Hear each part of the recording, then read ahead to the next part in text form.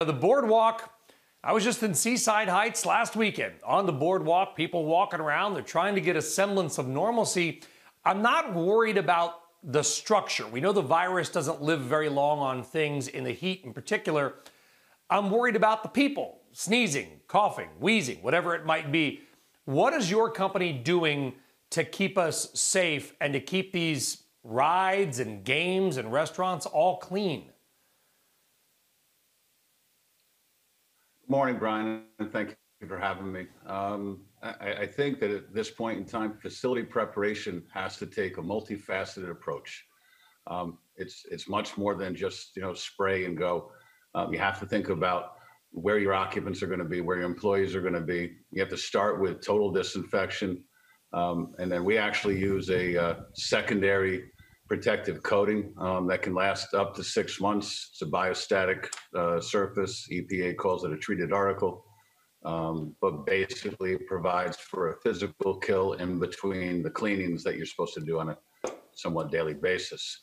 We also believe environmental controls are huge. PPE is your last line of defense. So things like dividing workers, putting up the plexiglass sneeze blocks, normal air scrubbers can help, and also educating your staff, your customers on the proper way to put on your masks and distance and proper hygiene and cleaning techniques are all important. Craig, I think in years past, and we saw your guys spraying that. By the way, I've seen your guys spraying that stuff.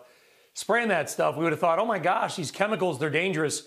Now we're like, oh good, they're here to clean.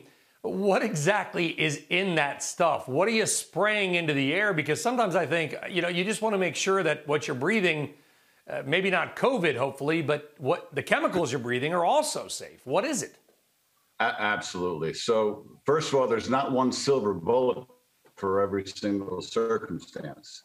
What you saw us spraying on the rides differs to what we used inside of offices. First and foremost, we want to make sure it's safe for people. What you saw us spraying on the rides for the disinfectant was Decon 30. It's completely green. The salesman actually sprays it in his mouth. I don't think he's supposed to, but it poses no threat whatsoever to people.